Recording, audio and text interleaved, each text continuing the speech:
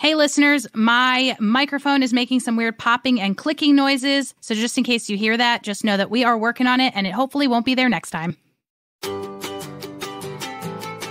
What can digital marketing learning programs teach us about a comprehensive approach to education in the podcast space? That's what we're talking about today on Sounds Profitable, Adtech Applied, with me, Bryan Barletta. And me, Arielle Nissenblatt.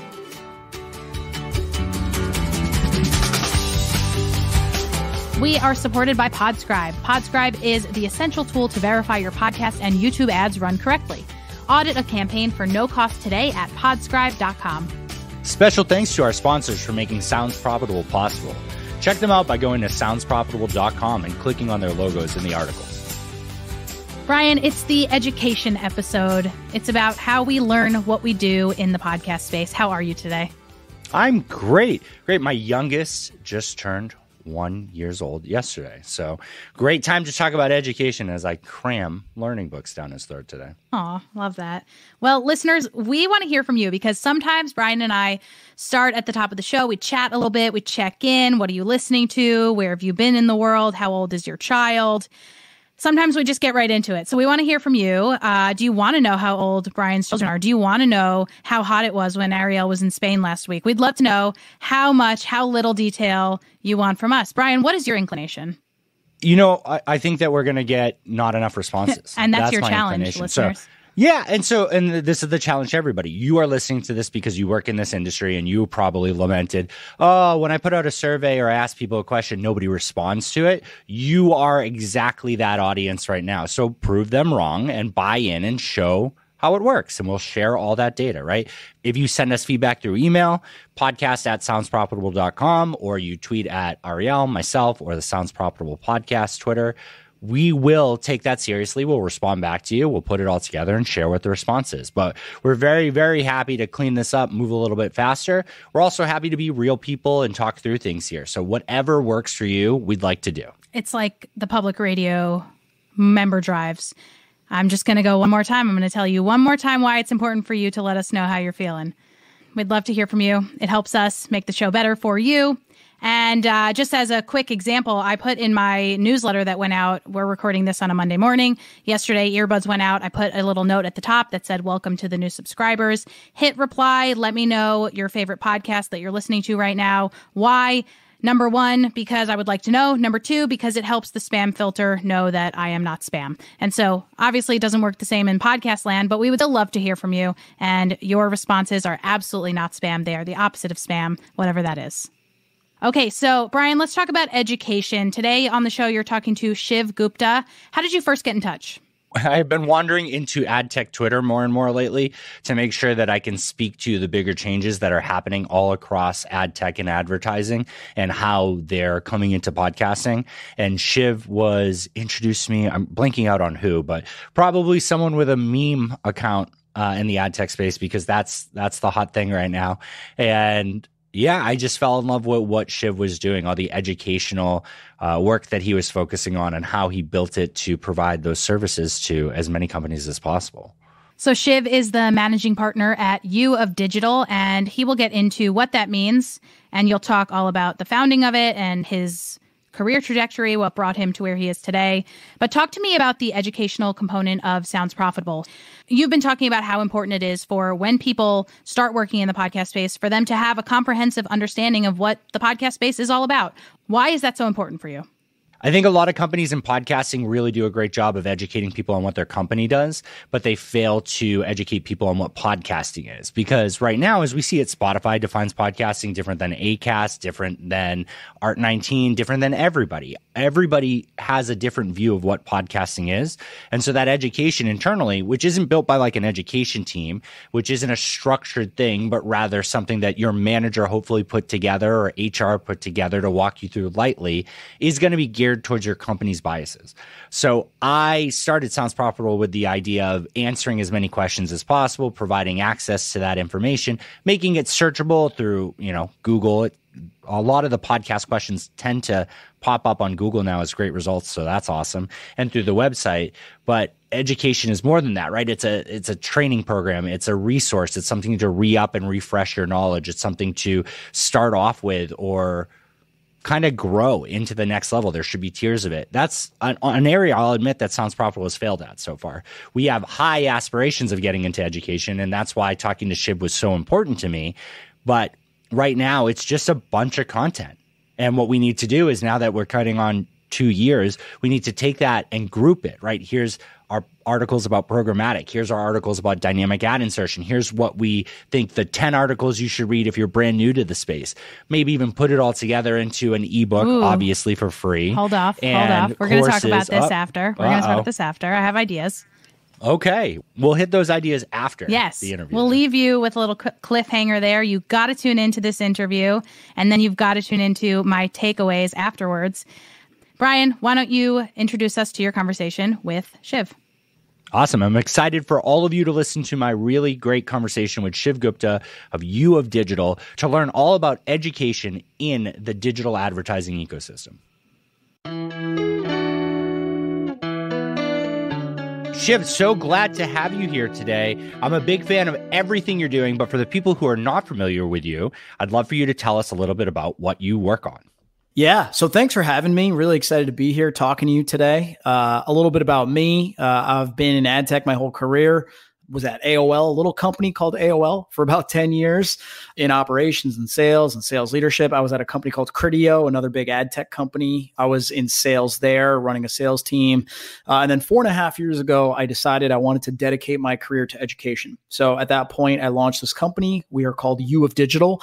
And our mission, our goal, our vision is to bring clarity to the crazy ad industry, particularly digital advertising, through education, right? This is an industry that's changing all the time. There's a lot of jargon, acronyms, confusion, and we want to make it simple and easy to understand by educating folks. So that's what I do pretty much with all my time. And that's why, I'm such a big fan of what you're doing. I'm trying to do so many similar things in podcasting. I mean, that before I got to know you and what you're working on, that's the goal with Sounds Profitable, was to teach these people who are in it day in and day out and kind of just pushing the button because the person before them told them to push the button, and kicking the can down the road that they were told isn't important to them today. I'm trying to say, hey, this is what that can is. This is what that button does. What happens if we try it a different way? And that's really exciting to hear that, in the bigger scope of advertising, there are people like you out there doing that. Did you have an education background at all? Not at all, actually. I majored in economics. The thing is, I've always been passionate about teaching. So, I just think back to what I was doing before I did U of Digital. I always loved tutoring. So, you always try to think about how you want to volunteer when you're getting ready for college applications, right? That's a big thing. And so I was like, hey, the volunteering that I want to do for my college application is tutoring, right? Can I tutor people? Can I help some kids learn something that I feel like I know well, right? So I was doing that in high school. And then even after that, when I was working at AOL, I was part of AOL University. So I was the guy that they would always tap to come in and train new hires. And I was the guy that the marketing team would send out to, train at Fordham University and talk about ad tech and evangelize for ad tech. And so I was always kind of doing it as a hobby. I also have a family of educators in a sense. My uncle is, some kind of provost or professor at Florida International University down in Miami, which is really cool. My dad really loved teaching me math when I was a kid. So that was his favorite thing to do with the kids, is to teach us math. So, I've got a little of that in my DNA, but no, not formally trained at all in education. Well, that's the big difference between me and you. I spent 5 years and then finally dropped out trying to be a history teacher and then fell into ad tech. So I got the upper hand there. No, but one of the things... You could teach me a little something about education at some point. Maybe when I go finish that degree someday. In my journey through podcast ad tech and everything, it's been so much fun being at a specific company, but the most fun was starting Sounds Profitable because I got to talk to everyone. And what I'm finding is that there are so many amazing people at each company who are experts at that company and only that company, and lack any knowledge of the industry and how their company fits into it or the competitors, mostly because they're not able to talk to their competitors, or they're not able to be part of the industry at events and whatnot because of their position, their title, their role. No one's going to fly them out to a major event. So for podcasting, that seems very normal. And that's why Sounds Profitable is honestly grab the foothold it has because there's so many people who want to learn. Is that common in other industries? 100%, right? Like the way I like to think about this is I want the listeners, I want you to think about for a moment, like, how does a company get started, right? You have a founder that has like an idea or a vision. He or she builds a product, right? Finds product market fit. And then you start hiring people, right? You start bringing people into your orbit, right? And as you bring people into your orbit, like, I think the founders have to be really smart about what is the landscape like? Who else is out there? What are they doing? How are we going to build something that's unique, differentiated, interesting, right? But then as they hire people and bring people into their orbit, they kind of naturally and organically feel like the best way to train those people or to get them to do what they want them to do is to get them to live and breathe that company, right? And that product, right? And they're not necessarily training those people that come into their orbit to be kind of external thinkers like they were. They're not training them to be founders. They're training them to be kind of like doers. Yeah. And I think that's where kind of like the whole issue starts is that kind of moment of like people joining something else that's bigger than them and then just kind of feeling like they have to stay in that lane, right? And stay in that world. And so it's true, I think, in every industry. I think obviously more companies have more of an issue than others, but the vast majority of companies have this issue of people are really internally focused, right? They kind of all drink the Kool-Aid. They don't really think about what's outside. And I think companies exacerbate this by, all the training that companies usually provide is on their own products and services. They're not providing training on what's happening outside of a company's four walls because just fundamentally, inherently, the belief system that they've kind of adopted is about, hey, our stuff is the best. We have the best stuff. We built the best stuff. We want all our people thinking like that. And so we're only going to teach them about our stuff, right? And I think what that leads to is like a lack of self-awareness, a lack of like understanding of where you might be weak relative to the competition. And that creates all sorts of downstream issues. And that's why I think it's so powerful for an industry to have like leading sources. We have Pod News and, through Sounds Proper, we have the download on Thursdays. And the goal is to talk about everything that's happening in the industry or that can touch on the industry so people can read that, maybe just 1 or 2 sentences, maybe 10 minutes on a podcast, but just be able to say like, oh, that's similar to what I work on, or, oh, that touches on a word or a key or something that I know about. I want to dig into it more, or I want to ask more people about it so that they can reach out of there. But in the greater ad tech space, I mean, we started the download literally because Evo and I were reading probably 100 articles a week on the outer space, right? Like of things that touch in any way on ad tech, advertising, business, of podcasting, and just deciphering it down. It can be overload. And when I look at a company, how do they solve for this, right? Like, how do they take this on internally? There's so many excuses I find at companies for why they don't dig into education. The amount of companies that have told me that I get like an education stipend, and the end of the day is just like, they're not going to help me figure out how to spend it. They just will begrudgingly approve that expense. So how does a company solve for this? Is this reasonable for every company to do themselves, or are there external partners like yourself? Is that more common outside of the podcast space? So first of all, I think just the acknowledgement that it is a need is honestly the biggest gap, right? So like most of the companies that we talk to, so we work with a lot of tech companies in the advertising industry, and like the vast majority of them, what we're trying to explain to them and convince them is, hey, this is a need. Like you need your people to be smarter about what's happening outside your company in order to sell more effectively, in order to build better products, et cetera, right? So if a company is even trying, right, to solve it internally, that in itself is like, great job. Yeah. Kudos. Like you're actually acknowledging that there is a need. You're trying to make your people smarter about what's happening outside. Good job, right? So I'd say that's the biggest gap right now is that kind of like understanding of the need. Let's say a company does understand, like, hey, we have a need. Let's try to solve this. If they try to tackle it internally, I think there's a bunch of potential pitfalls, right? So first of all, usually those companies are trying to assign L&D folks, right? Learning and development folks to solve that external education type of problem. Now, if you think about an L&D person, right? L&D people are usually awesome and traditionally trained in things like instructional design, right? In things like soft skills, right? Stuff that's in books in colleges, not that's adapting and changing every single day, right? Right, exactly. And so L&D folks, like to give them this type of project or something like, hey, go and train everybody on all this confusing stuff that's happening in the industry outside of our company.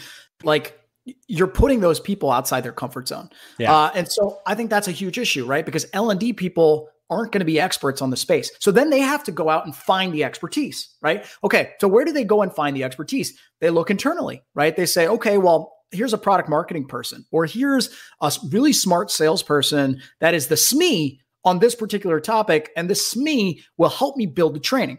Okay, great. Now all of a sudden, a high-paid salesperson that should be out in market talking to customers, right? Yeah. And bringing in sales and building pipeline has reallocated some of their high value time to building a deck and going on a roadshow and training a bunch of their colleagues. And so, right, the last part of this would be, let's say that SME gets up in front of their colleagues and presents, some topic about what's happening outside the industry. The way their colleagues then perceive that information is, I'm getting the Kool-Aid version of this information, right? I'm getting the internal version of what's happening with my competition. And so, like, all of that culminates into, I think, two key issues. One, solving this external industry education problem internally is inefficient, right? Because you're taking valuable people's time and reallocating it to something that they probably shouldn't be doing and are now being overpaid to do. And second of all, those people, the SMEs, the product marketing people, they're not educators, right? Correct. So they're not really good at understanding instructional design or how to communicate. They're not good at scaling education across many different learners and attacking education from different mediums. And so not only is the internal education inefficient, it's also ineffective, right? Yeah. And it's also perceived to be a complete like Kool-Aid show, right? So I think there's some issues there. Now, don't get me wrong. I think if a company is trying, again, back to what I was saying originally, if a company is trying, that is awesome. Good job. Like, keep trying. But that's where we come in as external resources, right? And we say, listen, we could do this scalably, effectively, and efficiently for you. And when we come in as an external kind of objective, agnostic third party, the people are much more inclined to listen, to lean in, to kind of believe us. And the value that we go out there and provide to companies and individuals, more than anything, right, is confidence. We give people confidence that the information is sound, right? It's coming from a place that's credible, and they can feel confident then going into market or building products that, okay, we got a good idea of what's happening in the space. We internalize that. Now we can incorporate it to do a better job.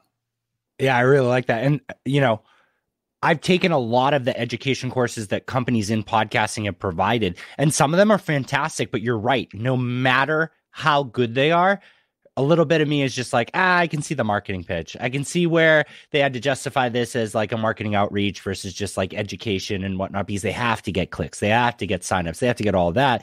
And my advantage is I can read through it and find the value in it. But yeah, I mean, they're definitely going to, it's unlikely you're going to go take your competitor's education course and really take it all to heart or even be allowed to take it.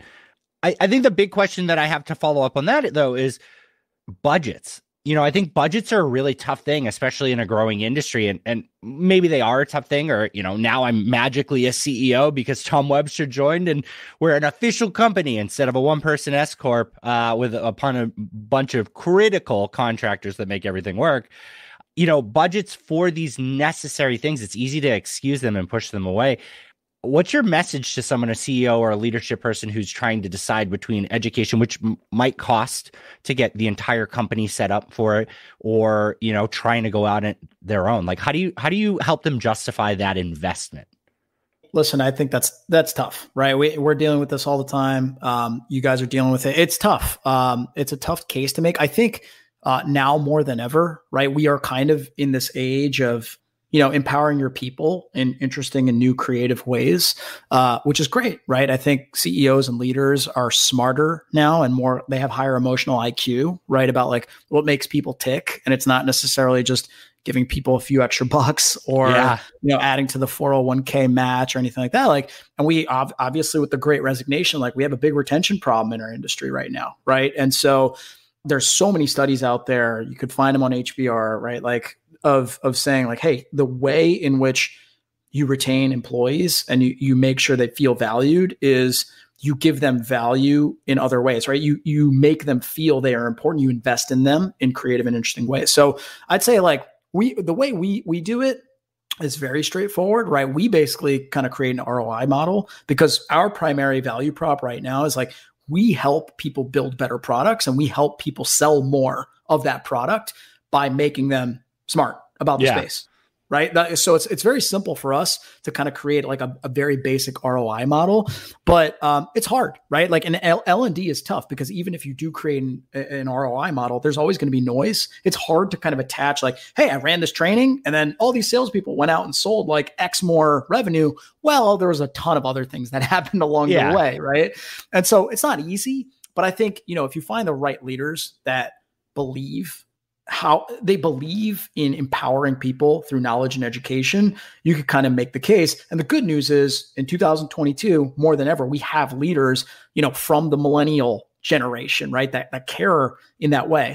It's very real. I mean, there are people that I work with that will send me a quick text on something and I'll quickly reply to them and they'll say that was worth everything, right? Like that quick answer and being able to share that info and get them what they need as fast as they need it, right, was enough for them to find value. And there are other people that I'll spend time on the phone with and it just, we can't quite figure out what their problem is or how to work well together and they can't find the value or they can associate it to other things. And that's the hard part about it. But the biggest thing that I think me and you both agree with is that this type of education, this information needs to be there for every level, right? Like I don't care about talking just to managers, directors, VPs, and C-level. I want to talk to the junior account manager who's like really excited and spending way too much time in the programmatic platform because that person is going to be the next leader.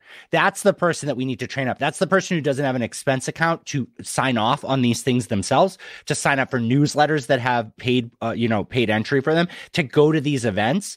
And in bigger encompassing education, don't just train the top, train every single person because it's about hunger and interest and excitement. And that person might key off of something in that education and they might be your next leader. They might build out the next branch of your company that's critical to growth. So much value in taking a look at every single person you employ and making sure they're all educated. 100%. It's about creating a culture of learning, right? Like I love that term. And like when some leaders say it, some mean it, some don't. But like, you could kind of show that you mean it by putting your money where your mouth is. But like creating a culture of learning means like everyone should be a teacher. Everyone should be a learner constantly. It shouldn't be a one-time event. It should be an ongoing process, right? We should create the resources so people have the ability to kind of learn on their own, but then we should also push on people to be learning all the time, right? So I think there are certain pillars that kind of go into that, create a culture of learning. And I think to your point, it's super valuable that it's super important, right? That it kind of permeates across the entire org. Yeah. And I guess the last question I want to ask you is, as podcasting continues to mature and we're doing really well at starting to educate people more and more. We don't have class structure quite like what you're offering, but the people in podcasting, programmatic has become such a big term lately. What's the value of a day-to-day person in the podcast business to get an understanding and learn how advertising business works in display, video streaming, radio, all of those other areas? Like, do you think that that's like a high priority, medium priority, or a low priority for people in podcasting today? It depends on where you sit. But at the end of the day, when you're talking about advertising's advertising, right? Advertising is a pie. And there are different slices of that pie. But, you're always kind of part of the same mix, right? So let's say I'm a buyer of media, I'm looking at the whole pie and I'm thinking about how to allocate across that pie.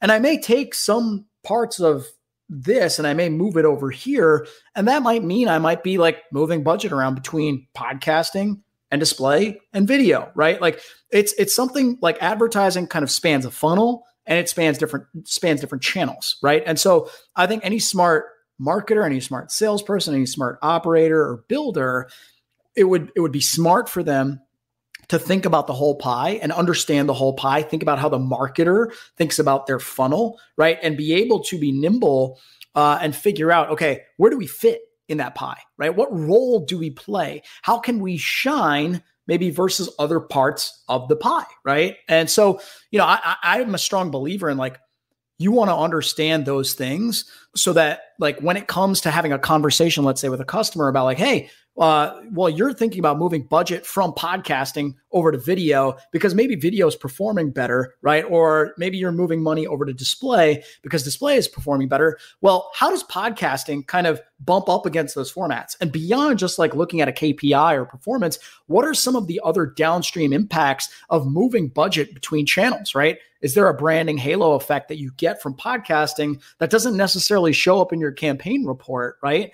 That you're not necessarily thinking about as a marketer, right? So understanding those different channels, I think, is critical to be able to have those types of sophisticated conversations. Now, do I think somebody that just knows podcasting and can stay in that lane and do it really well, do I think that person has no value? Absolutely not, right? Like there's a lot of value there, but I think you up level yourself, right? You get to that next strategic level if you can understand the whole picture, the whole pie. Yeah. So that's how I would kind of think about it from an education perspective. No, I'm right there with you. I think that's I've met some amazing salespeople who just know podcasting, and by not having that challenge, by not having the Kool-Aid that they drink challenge in any way, like when someone's just like, but download isn't a listen. They can just say, well, that's what we have in podcasting. That's how it works. It's super successful. And they draw the line because they don't know anything else. So they have their back up against the wall in a good way. Then there's that middle valley where just enough to be like, well, and you get like kind of beat up on pricing, and you need to get over that gap, and you need to understand like, well, okay, well, what about out of home? What about terrestrial radio and television and mailers? These things are all incredibly successful. What about the changes that are happening in siloed ecosystems? When you get into that unsure place, when that Kool-Aid starts to wear off, that's when you really need to challenge yourself to learn more. 100%. And like, let's talk about sales for a second. Everyone nowadays likes to talk about consultative selling, solution selling, challenger selling. These are the most prominent sales philosophies that everyone agrees like this is the way we should be selling in 2022, right? In order to be a consultant, in order to be a challenger or a solution seller, you got to be able to talk big picture, right? If you just stay in your lane, you have a ceiling as a salesperson, right? Your ceiling is your channel. And once the marketer can't talk to you about anything above and beyond your channel, you all of a sudden lose the ability to influence, to inform, to be a trusted advisor, and you lose the ability to have like a really sticky and valuable relationship, right? So, and this is me now becoming a salesperson, and that's my past history. But yeah, I 100% agree with you on that point. Yeah. Well, so we talked a lot about for the company side of it, right? So that a company can sign up with your service and help make sure that everybody on their team is educated. If there are individuals out there that are looking to educate themselves and better themselves, is that a path that they can take and work directly with you? Absolutely. And we've been investing more in that. We plan on continuing to invest more in that. So today, if you're an individual, you want to learn more about this space, there's a couple things you can do. You could go to our website, uof.digital, not .com, .digital. You could sign up for two kind of key things. One is our newsletter, right? So the industry is crazy. There's a lot of news all the time, every week in the trades. It's overwhelming to try to keep up by reading everything. We kind of curate the most important stuff. We add some opinion. We send it to your inbox every Wednesday or Thursday. We make it a 10-minute read. We make it fun and silly. We add some stupid GIFs. And that's a great way to kind of keep yourself informed. That's a $9 per month product, or we have a free version as well if you want to just look at the top stuff. Yeah, so that's number one. Number two, we now have a complete kind of online course on the fundamentals of all things digital advertising. And this is a 5-hour experience.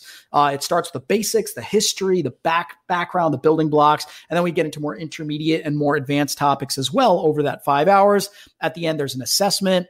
If you pass the assessment, you get certified, you share a badge onto social media. And you can feel good, like I kind of am dangerous now on the space. We also have some mini courses that you can sign up for that aren't the full 5-hour thing. So those are some of our touch points. We continue to add more every month, every few months. So expect more from us. We will continue to get better. We want to be able to solve for every possible learner out there in the digital advertising space. And that's our goal, right? That's our vision. That's our mission. That's awesome. That's so exciting to hear. I'm so glad that we had a chance to meet, and thank you so much for coming on the show to talk all about this. Yeah. And hey, I love what you guys are doing. Keep it up. Awesome podcast. Awesome way to inform people. I'm a big fan. So thank you so much for having me. Thank you for the work that you do. Really, really appreciate it, Bryan. Yeah. Thanks, man. Bryan, great conversation. You said so yourself right before we started, but I will validate you by saying it really was a great conversation. I loved both of your energies, and I learned so much from how excited you both are about educating other people. Talk to me about the future aspirations that Sounds Profitable has for education in the podcast space and for podcast ad tech.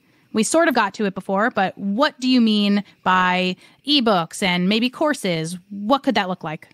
Yeah, I mean, I think I want to pull it back further than just ad tech. I think Sounds Profitable, especially with Tom on board and what you and Evo bring to the table here. Ad tech's a component of it. I mean, I think it's my strongest suit, but it's the business of podcasting. That's what the download focuses on. That's what all of these things that we built are.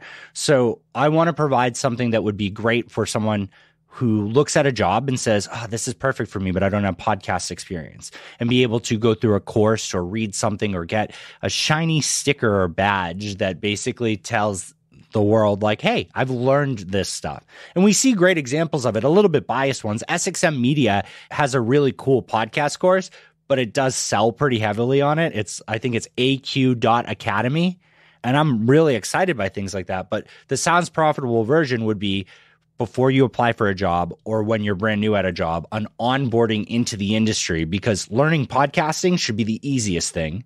Everybody can reinforce it once you have a baseline, but whatever skill you're bringing into the space, we need. We're kind of an echo chamber right now, and we need people with outside skills and experience. So I picture it's audio, video, text. I picture it's a book format, or it's a course that can be taught at Podcast Movement or other events, like a day-long intensive or on-site. The biggest problem is that right now, what we do is we put out topic-based information, and what we need is someone to help us mash that all together. Now, we have been talking to a few people. Evo's wonderful wife, Sheila, is probably going to help us with that later in the year, but it's just figuring out how all these pieces fit together and how we can get that ready and accessible for as many people as possible so that more people can join the space. And there are many reasons that a company would invest in buying a course like this or giving their employees time to take a course like this. One of those is just that employees who continue to stay educated in their field of expertise continue to bring ideas to the company, and those ideas might become something much larger that helps the company grow. So once this course is ready to go, we envision it being available to, like Bryan said, both people who are new to the space, as in how to get a job, once they get the job, how to keep the job, how to stay in touch with the industry publications, and how to integrate themselves into the industry on the whole, but then also continuing education for people who have been in their jobs for 5+ years. Yeah, that's the goal. And yeah, I don't want to charge for it. I don't think that fits the goal of Sounds Profitable. We want everybody to be educated and find it accessible, and to be light on the branding or sponsorship, at least on the input from brands and sponsorship. It might be branded and sponsored because that's how we're able to do so many cool things there, because those brands and sponsors support us and support our decisions to build this content neutrally. But yeah, I think the future people leading this space are in desperate need of more education than just the echo chamber of their own company, because if they leave or go somewhere else, they might find their skills don't actually transfer. Or worse, they might be taking something that they were taught, learning about half of it, passing on that half knowledge to someone who learns about half of it. And then you get into the situation of, this process is garbage. Why do we do it? Oh, we've always done it that way. And it becomes hard to challenge it as that person goes from junior to manager to director to VP. We need to open up to new ideas. That's really one of the values of being in an open ecosystem. So we need to lean into it. One of the ideas that I just want to go back to that you and Shiv discussed was that employees at all levels and at all departments on the whole, not just their product, but how that product or brand or idea fits into the industry on the whole. And that's also a concept that you and Alyssa spoke about in one of our recent episodes of Sounds Profitable, which is that she needs to, Alyssa Myers from Marketing Brew. Alyssa is a reporter at Marketing Brew, And she needs to be able to talk to people who know how their product or perspective fits into the industry on the whole. If you can't speak to the whole picture, you sort of lose the trust of the person that you're selling to or the person that you're just trying to have an interaction with, because they need to know that you're not just shilling for your product. I mean, that's the hard part. Or you become a super specialist, right? You become that person who comes out who only knows about the product. You speak about the product. Someone asks a question about the entire ecosystem, and that's more of a high-level person that handles that. But to me, that feels goofy. That feels hiring 2 people or 1 person to shepherd 5 different specialists around to different things. Just, it doesn't seem cost effective when everybody could learn how all of this connects together. And honestly, we could as an industry benefit a little bit more from everybody taking a step back and saying, you know, I don't know the answer to that right now. I'll get back to you by tomorrow. And just digging in and just finding that answer. That's okay. Nobody needs that on the spot. Okay, Bryan. Well, thank you so much for sharing that conversation with Shiv. I learned a lot. I hope our listeners learn a lot. And of course, I hope they let us know that they learned a lot. Yeah, definitely check out U of Digital. I know they're going to expand at some point into more audio work, and Shiv and team have been trying to make this accessible to individuals instead of just funded companies. So the prices are definitely worthwhile. They're on the higher end, but when you're looking into higher education in a niche field like advertising, I think they're super worth it. So please check them out. Please sign up for their newsletters. Follow Shiv. Great font of information over there. Listeners, as you know, we want to hear from you. Please reach out if you have any questions or comments. We're on Twitter at SoundsProfNews, at Bryan Barletta, or at Ari This and That. And if you want to send us an email, that's podcast@soundsprofitable.com. And this show is recorded with Squadcast, the best place to record studio quality video and audio for content creators. Squadcast is the backbone of Sounds Profitable's podcast, deep dive, and soon to be research and live event recording. So please check out Squadcast. I love it. I know you will too. So check out a 7-day free trial at squadcast.fm. Want more from Sounds Profitable? We have 2 more podcasts that you can explore. First up is Sounds Profitable, the narrated articles. And next, The Download, our podcast about the business of podcasting. Find links to them in the episode description. And thanks to you for listening to this episode of Sounds Profitable, Adtech Applied with me, Arielle Nissenblatt. And me, Bryan Barletta.